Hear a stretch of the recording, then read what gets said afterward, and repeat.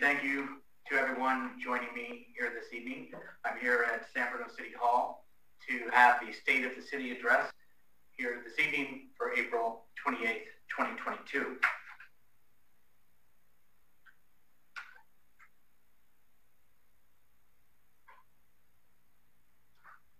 Next slide, please.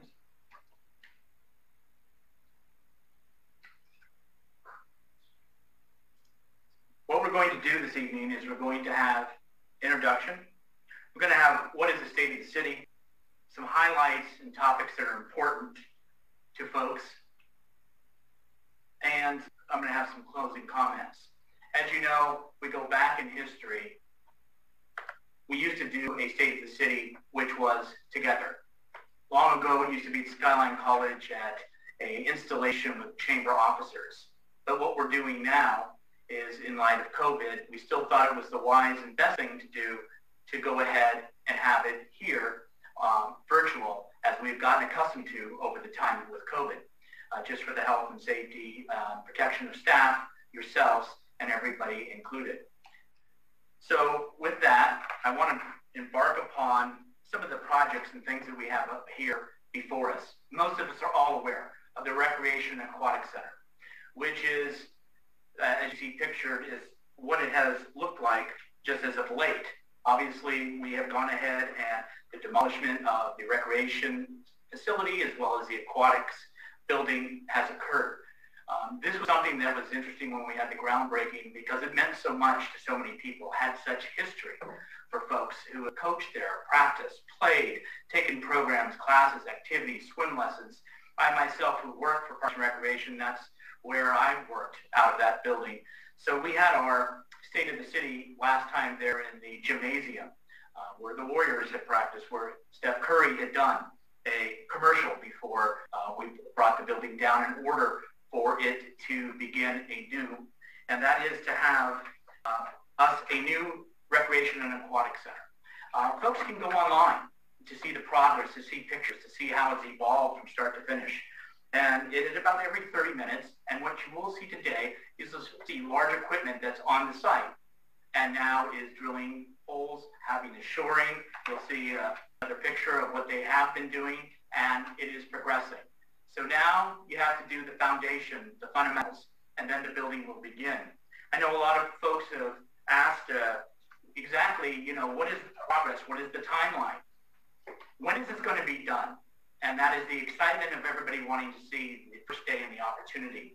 Here you have a slide that shows you the very work description on the left-hand side, and in the middle to the far right, you see the progression of each of the elements before, and where it is anticipated is in late 2023 for completion of the facility. And that is our goal and objective, and we have been on time and on target to meet these deadlines. Also, another thing that I'm asked, which is always important to folks, how are we doing? How is the budget? And as you can see for you, it gives you that we have a $196 million overall budget. 50.9 of that is in general fund. General fund are things as our police, our fire, our library services, senior center, recreation, parks, all of those things that we rely on and we want that make a better quality of life. For the city of San Bruno, we have 2.62.5 full-time employee positions. With a capital improvement project, those are long-term projects for making changes and doing infrastructure to our city to keep it up, of 86.5. And we have about 100 plus CPI projects that are in the works currently. What's interesting is the folks will always say, so what does that look like going back in time? So 5 years ago, we looked it up, and the operation budget at that time was $146 million. Was $47 million in general fund, was $99 million in other funds like capital and enterprise, and it had employees of 253.75. So we've had an increase in over 5 years of about 8 positions. The city has always been very cautious and conscientious, and at times, maybe to a fault, frugal in ensuring that we balance. And as many folks do know, for all municipalities, we must balance the budget. It is not the federal government. We cannot go into debt. We cannot print more money. we are required, as we have amendments, and our last one was in February of this year, that we review the budget every 4 times a year. Do we need to make an amendment? How are we doing? Do we need to readjust? So we are doing fine, but I know that is a question that we always get as far as the budget and are we on time, on track, and on budget. And the answer is yes, we are. And keep in mind, a city's budget is from July 1 to June 30. So when you always see it here, it say it's 21-22 budget. That's the reason for that. So this budget will end, and we will be going into budget study sessions, which are open to the public, to have an understanding of where enhancements are needed, what is upcoming, what projects need to be completed and brought forward. Next, streets and roads. Let's all know that this is something that anybody who has been on the council or who is on the council hears about. It is something that is extremely important to many folks in this community. I mean, there are not a time that I don't hear from someone about their street. And not all streets in San Bruno are good. And yes, they are ranked and rated by the quality. A higher the number the street is, then it is in better condition. The lower, it could be a failed street. And there are streets in this community that are failed. That is a fact. Nothing is happening as to the pace of what each resident wants, but I know one of the fundamental things are, well, when is it going to be our turn? How can we get this going? And we have been doing projects. You know, when you do see approved projects for sewer lines within our community, they will then pave those streets, right? Because we've had to dig it up. We see that when it was down on San Mateo Avenue. Currently, there's been some paving being done on San Antonio, and there is more for that. And as you know, that has been bad. But it is not to say that we do not acknowledge, and we are aware that the city does need the help to have funds available to ensure our streets and roads are good for all of our community and guests. And that's why with the Measure G that had passed, thanks to this community, it was to assist us in bringing those additional dollars that what we sometimes get from the gas tax or Measure W, so that we could have a pavement management program, so we can have pedestrian safety and traffic calming measures, sidewalk repair programs, city wildlife mitigation, and also street pole replacements. There was a time when I came on early in the council that we had said as a city, we want to make sure that we take care of the sidewalks, and we must lead by example first, that the city must step forward and must say, if it's elevated and it's a street tree, we need to take care of it first. And that's why through the years you've seen those things done with the street trees, so that we take care of what is our responsibility as we go out and try to work with homeowners for any other situation that may arise on the sidewalk repair. Keeping San Bruno clean. I think this is something that is very important to me and important to so many. As you know, in our community, and maybe it's the times we're in, as far as waste being left on a street corner, at times it's to say, hey, it's free. And we acknowledge that. There are applications, and you can go online to give something away if you wish as well. But, you know, after a period of time, I believe it's that person's responsibility. If nobody wants it for free, need to take it back and need to make sure it's disposed of correctly. And again, we can always call Recology to ask. You can go to their transfer station on Montgomery to drop off items. You can ask about what do they take and do they not take. You would be amazed. But what we also are doing is we're partnering with Recology, and the city of San Bruno is working together, and illegal dumping. Think of this, over 150 reports, 150 from January to the middle of April of this year alone have been reported, which is important. But also we have our city staff that picks up items, and we also have Recology helping us as well. In addition to that, what we are going to do is on May 14th, which is a Saturday, we're going to have a community cleanup drop-off day again. We've had this and they've been very successful. It is going to be in the same location that it was last, which is 975 Sneed Lane. It is only for San Bruno residents. They are going to ask you for identification, and it is limited to 3 cubic yards. It can contain items as bulky items, e-waste, appliances, and bags of garbage. What will not be accepted is dirt, rock, and concrete.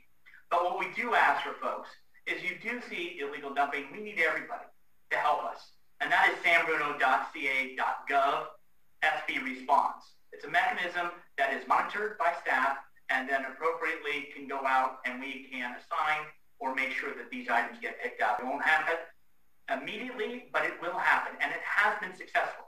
And it's the same thing with graffiti. We have an uptick in graffiti in this community, I've noticed, and that is also something that should be reported in a graffiti hotline. Because as we know, with waste, as far as trash or graffiti, it will magnify and duplicate and increase if allowed to stay too long. And I can remember we have come a long way. When I was on the Crime Prevention Committee as chair, we brought forward to the City Council the first graffiti ordinance in the city of San Bruno. And that's evolved from 3 recycled paints that you would get, and only people would do it sporadically. Now there is a system in place so that, and a policy in place, so when it comes up, if it is reported and acknowledged, it can come down. So I would ask all of you to please assist us in that so that we can keep what San Bruno, which we want, which is clean for us and for those that drive through our community, so we all can be proud. What I've also undertaken is that there's been a lot of concerns and questions in regard to Caltrans and some of their property. Here is something that I have been going back and forth with, and what you're seeing here is a before and after shot, which just occurred this week up at the top of Sneath Lane. That there was encampment, there was garbage that was just increasing, and that has been taken care of. Another site that I've heard a lot about is over I-380 to the El Camino off-ramp. That is south of Tamparan, north of Chili's. There's an area off the off-ramp. What that took is I'm thankful to State Senator Becker, who I met with regarding this, because with Caltrans, there is always that question of we don't have the resources, we don't have a contract signed.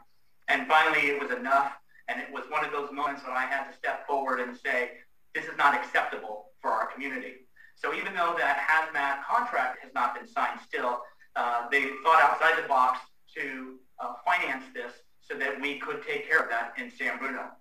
This is important, and my next endeavor will be to our BART property, and is my next challenge forward.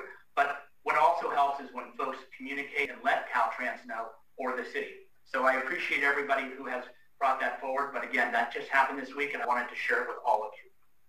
Public safety. Public safety is something that's asked about quite frequently. Where are we at? How is it going? What is the crime? What we have been told as a council is that there are heightened levels of retail theft that have continued, especially in the areas around BART, probably because of fare evasion, which I will address that as well when I speak to the board of director member. And that, as you have seen on the news, is happening around the area. Continued catalytic converter thefts, and also from unlocked vehicles. So again, locking your vehicle is a huge help. There's been a significant uptick in stolen vehicles and warrant arrests. There has been a use of overdose from dangerous drugs, fentanyl, opioids, to continue rise, not just here, but everywhere. Domestic-related incidents are returning to pre-pandemic levels, which is good. And there are online reporting services available for non-emergency responses. But as on crime prevention, we used to have a saying that if you see it, you hear it, report it. It is so critical that we be the eyes and the ears as well. That if we feel something's not right, then it is not. And it is, and I think they will tell you, they would rather have a call and be safe than sorry later. And I also just want to take a moment to thank our police and all of the personnel inside that facility that work very well 7 days a week, 24 hours a day. Lately, it is not easy to be in law enforcement, but I will tell you I've always been proud. As long as I've been on a committee or commissioner board, or as a former city employee, or as a council member, or as the mayor, I am proud of the work they do and the service they provide to the community, and I believe the community supports our police department. Wild mitigation efforts, wildfire. This has been an important factor. You know, in early 2021, there was a risk management assessment. The Crestmore Canyon has had significant work. You can see some of those photos from CCC that have been out there. It was just an article in the Daily Journal about that yesterday, I believe. They've also, as you can see, one of the pictures about the roadway being clear. If you're a hiker and you've gone to trails in the canyon, of what it was then and what it is now, is significant. And that was done in order to try to bring better awareness as far as what we need for defensible space. Because let's go back to 2010 when we had the pipeline explosion. Had the winds been more severe that night, it could have gone right into the canyon and gone to the next Crestmore area. And it could have been even more devastating than it already was. And so with the chipping, with the zone haven evacuation plan, with us having a camera up in the canyon, the first municipality that had that in the city of in the county of San Mateo, working with other partners, working with the county parks to try to mitigate this fire concerns that we have. And this is something that always has been of a concern. And for me personally, and this is why your staff and mayor went forward to the federal judge also, and we went ahead and said, hey, let's take those remaining hours that were a probation for PG&E and have them put into dollars that actually will make long-lasting efforts and a difference. And that's exactly what you're seeing here. You know, as a San Bruno resident and city council member, I had firsthand experience when we had that 210 explosion and the fire and what it did and the damage it caused. And as a son, I have firsthand experience from Paradise, this town of Paradise, and that fire that jumped the Feather River. Unfortunately, my mother had to flee and we lost the house. And so it has been quite something to see it all evolve. But I can tell you that your staff, your council, and I as your mayor feel very passionately about trying to bring the protection to the community and understand about the vegetation as a priority. And I think we're doing more than we have in a long time to address and have a mitigation. You may have read about us going to district elections. As you may know, there was a lot of discussion, 6 public meetings. There was us looking at maps, having the community have involvement and engagement. What was adopted by the council was that this November, there will be 2 districts, District 1 and District 4. District 1 is up in the corner, which is in a pinkish tone, and District 4 is in the other opposite area, which is in a bluish tone. Those 2 seats will be up, so the people in those districts will be voting for a council member. You'll see that the mayor is still on a at-large basis. It's not, he or she is not in a district, and so therefore that will still be on November ballot. And then in November of 2024, the 2 other districts will have that election. So if you live in 1 or 4, you'll have 2 votes. If you live in 2 or 3, you'll be voting for the mayor. And this is something that, as you know, we've been asked why. As you know, the San Bruno Park Elementary School District just had a meeting last night looking into this. The San Mateo High School District has done it. The community college has done it. We have communities all along us, from South City to Half Moon Bay, Millbrae, Belmont, Redwood City, etc., just to name some. And that is because of the California Voting Rights Act. There's a provision that cities and communities are getting a letter, a lawsuit, and says you're in violation, and if you don't correct it, we are going to sue you. So that's why you see so much of that in the news. And so just wanting to tell you that this November, that is what will be occurring. And you can see there, you can go to sanbruno.ca.gov elections for more additional information. Imperan Assembly Memorial. In February 11th, they held the groundbreaking, and this is something that had been worked on for a long time.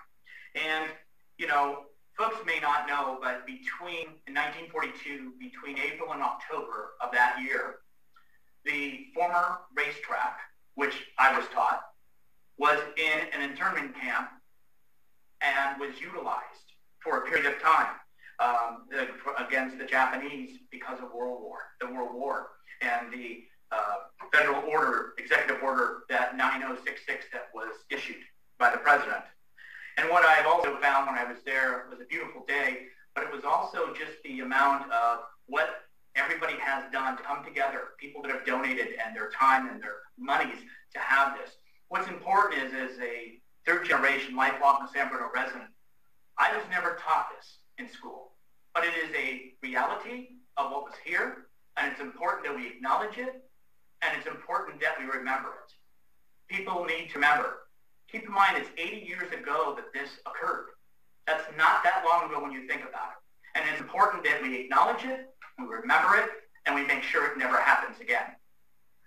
Also, so some developments, YouTube, phase 1, the office development. Folks have seen that, whether it's the cranes that you don't always see in San Bruno or the development that's going on.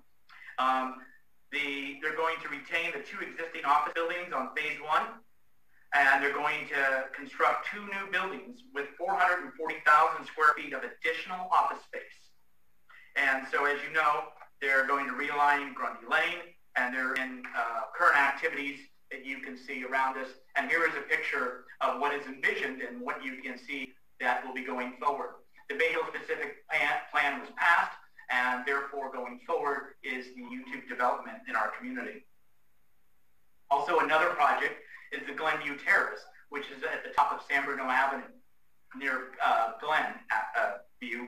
And so over there, they're going to have a redevelopment. It's a 3.2 acre parcel project with 39 residential lots that will be being had. They currently, was at the Planning Commission, they're doing outreach to the community, and I know there are always questions and concerns, and of course, please ask those questions. We want to make sure that you're heard, but we also want to make sure that you get the information correctly, factually, and timely. We've all heard about the former Crestmore High School site, as I know it, 300 Piedmont. That is a project that is going forward. The school was opened in 1962, and it was closed in 1980 due to decline in enrollment in our county. And so that has sat there, and there was a 7-11 district committee that deemed it surplus land in May of 2010. And in 2020, the district asked for proposals for this parcel, this large parcel. And at this time, what has been proposed is a construction of 156 homes, and it's from Summer Hills. And it's also for dedicated land for recreation and open space. And so the city is working with the developer to see what else will bring forward and the particulars, but that is a project that is coming underway, and you will hear more about. Reimagining Tamparan. That is something that in my lifetime, I don't know that I ever thought. This is an over 40-acre parcel. It has 3 owners. They have all sold, and now the properties were acquired by Alexandria. The biggest question, keep in mind the last time this mall was updated was in 2005. I remember going to the opening. I also remember as a kid where there was a whole arcade and only 4 cinemas. The mall has evolved, but now it has been bought by one owner, and the biggest question I get is the mall closing tomorrow at the end of the month? And the answer is no, not now. Alexandria is working with those that are there, but it could be years. Things take time, as we well know, or whether it's zoning or whether it's a proposal. And what they're looking for is could be commercial, retail, and housing. And so we will see what will bring that forward. At 170 San Bruno Avenue West, there is a proposal. People may know it as the former gas station. And so that is coming up. As far as a preliminary application right now for that is for a condo proposal, but we won't know more until early summer on that project. Mills Park, people have asked me, so what's happening? It was approved, but nothing's happened. The project received entitlement, as you know, but has not received a building permit, meaning a permit has not been pulled out to move on to that project. There's also other development activity from the Ingval site, which is a former golf range today. People may remember it as a junior high school. They signed a contract and will start the environmental review.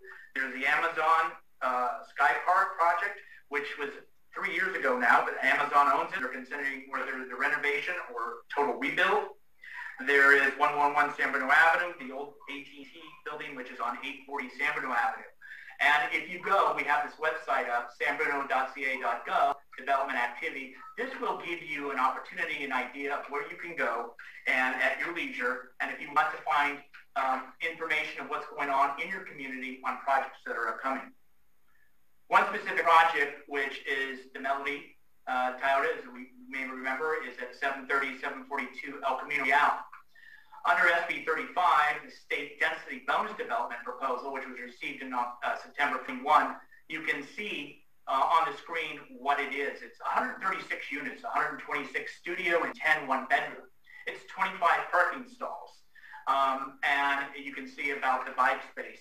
Keep in mind that what this is the state of California recently has enacted new housing laws that supersede local regulations. So where we may have had something different, meaning one parking spot per bedroom, which might have been 150 spots in a proposal as such, 25. We had said in the transit corridor plan 5 stories, but they want 6. And that again is under these proposals that the state has done to, shall we say, increase the housing need in the state of California that they don't believe is moving fast enough. And as you know, we have RHNA numbers to meet as well.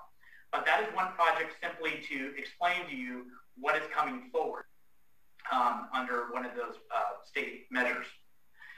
Housing element. Housing is important. We always talk about it, and it is critical. This plan that we're looking for virtual community meetings, May 4th and May 26th, coming up, 6 to 8. And that is for, we need everybody to be a part of the city's overall general plan. Several engagement efforts, including the series of the webinars, Let's Talk Housing, a fair housing survey, and a listening sessions will occur. So I ask you to please be engaged and be involved. Also for affordable housing, the city continues to engage with housing developers to evaluate downtown areas for possible site affordable housing and projects to continue to make it to that level of our RHNA numbers, as well as the need that every community has to meet the needs of our community. And again, to have it so that we have moderate or low income level opportunities for all communities. Public work projects. We have many, and I'll just highlight a few. The Scott Street grade separation, as you remember, and may recall, we were talking about that because of the South Linden. Both South City and San Bruno have come together to propose a plan for San Bruno to reduce traffic delays by downed gates and improve the flow. And also the public safety. As you know, we've heard sometimes that there's some incidents that happened over at that crossing. So that is going forward. We are getting funding. We have had funding requests from the San Mateo County Transportation Authority, which we've been fortunate to receive 2 funding mechanisms, and we're going to be asking for more along with South City. And we're going to be going with Alternative 1, which is a rail elevated about 15.5 feet at South Linden Avenue and 2.5 feet at Scott Street as the preferred alternative. And why was that at Scott? That's going to stop the flow of vehicle traffic, but not foot or bicycle traffic. And primarily, if we had gone with the elevated track, as you see at San Bruno Avenue or other locations, that could have taken, they guess, high 20s, 30s, potentially 40 homes from that area would have had to be claimed for that expansion of that grade separation. So listening to the community, having meetings and hearing, this is what the city of San Bruno has embarked upon. Safe Route to Schools is a grant funding through Measure A and city as well. This project is to develop and plan walking, biking, and rolling safe and more compatible to and from our schools. Members of the public can provide feedback, identify safety concerns with their children by walking and biking to school. I participated, and some of the other council members have, and it's very interesting when you sit back and you watch and you analyze and bring forward that data of what you've seen on how they walk, how they travel, the blind spots, etc. Walking audits for the schools are in process. And again, you can certainly go to our website, and it's Safe Routes if you want more information. Avenues 3-1, that's a sewer and water replacement main, that's a project, and that's around the Canes Avenue, El Camino, and San Mateo Avenue. Huntington and San Antonio Bike Corridor and repaving project, that is going forward. Local road safety plan, that's also through Measure A and city funded as well, which are great. We have this opportunity to match and have these funds available to us. And that is for traffic safety for all modes of transportation. Again, it's important that we connect those last miles from our major hubs of transportation, from our train to our BART. And that is just what we're embarking upon to bring that more to fruition for this community. COVID-19. Obviously, that is something that who would have known 3 years ago? And here we are going fast forward. We've lived with it for about, I guess, 2 years. The good news is for the city of San Bruno, 96.7% of San Bruno residents are vaccinated as of April 24th. Has been reported. I think we all know, I think when it really started, we wouldn't think of anyone we knew or was affected by this. And then we became, that we did. Either loved ones, friends, others that became hospitalized, unfortunately succumbed to this, to COVID-19 over the course of the time. The city of San Bruno is trying to be there and be available and be cognizant of what it is to keep the community safe, the staff safe. But we still encourage people to get tested. And we still have here at City Hall, between the library, we still have testing that can be done. We ask that you still can get vaccinated if you have not. Folks that have been vaccinated, that I've talked to or helped out, they're not going to the hospitals. They're not on ventilators. They have symptoms as a flu or a cold. So I would encourage, again, all of us to not let it down. It is still here, and it is still contagious, and we still need to take the proper precautions and be smart and be wise. Mental health. Mental health is in the month of May, and that is something that's very important. It was launched in January of this year by the San Mateo County Mayor's Mental Health Initiative. And that is 16 mayors of this county, San Bruno being one, that have come together with the Board of Supervisor President Don Horsley to say this is an issue and a concern. And let me just explain. Mental health conditions are one of the most common health conditions worldwide. More than half of the people worldwide More than half of the people worldwide live with a mental health condition in their lifetime. Half in their lifetime. The COVID-19 pandemic has triggered a 25% increase in the prevalence of anxiety and depression. And as your mayor and as your neighbor, I feel that I want to tell you that I fall into this category. And I'm telling you this is because I believe it's important for people to be able to say it, talk about it, and not have a stigma attached to it. There are services and there are assistance, and we must always be open to that, but we cannot have the stigma, and we need to ensure that services are available and that folks are taken care of. Also, what it has happened is on our youth. It's been difficult. And it is stated in December, the Surgeon General issued a special advisory to highlight the urgent need to address the nation's youth mental health crisis. That 1 in 4 San Mateo County 11th graders use alcohol or drugs 1 or more times in the last 30 days. That almost 1 out of 5 in the county, the 11th graders, considered suicide in the last 12 months. This is something we cannot ignore. This is something that I think has challenged us, or maybe we've lost somebody. But I think this is something that, again, I am so proud of this county and all the mayors coming together to say this is our priority, especially with what has transpired with COVID and everything else that is going on in our world. It is not always easy, but as long as we're here for each other and provide the services, and it's a priority of this county and this community. And in closing, I want to, first of all, as always, thank all of the staff. I want to thank all of the city employees, and being a former one myself, it is something that is so essential and critical. Without what they do, without the service that they provide, our city would not function or operate. Even during COVID times, they showed to work, they did their jobs, and they ensured that the business of the city continued on. to our public safety, who had to go out there and continue their task, their mission. They did it with flying colors.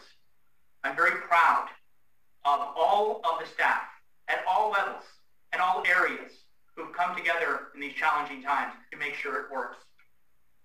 You know, it's been difficult, as I alluded earlier, with COVID and with what we've all had to experience and adjust to. Who would have known what Zoom was 3 years ago? Who would have thought we would all be wearing masks all the time, and maybe continue to? But with that, we've also, unfortunately, have lost folks, friends, family, loved ones, and it has been a difficult time.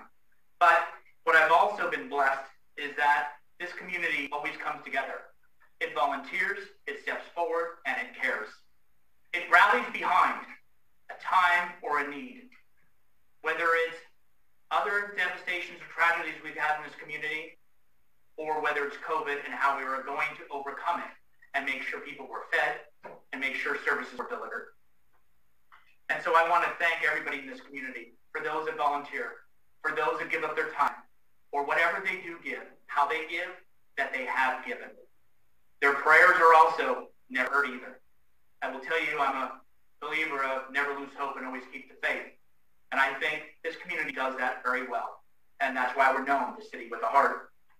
I also want to say to those who are going to share in a graduation and be the class of 2022, that I want to congratulate each and every one of you and give you my best wishes as you embark upon a new chapter, a new role in your life going forward. I want to thank you, all of you, for allowing me to serve as your mayor and to represent you in this county. It has been a privilege and a pleasure, and together I look forward to us, you and I, together, continuing on and moving the city forward and making a difference that we are all proud of. And I am one who has lived here and am proud to call San Bruno my home.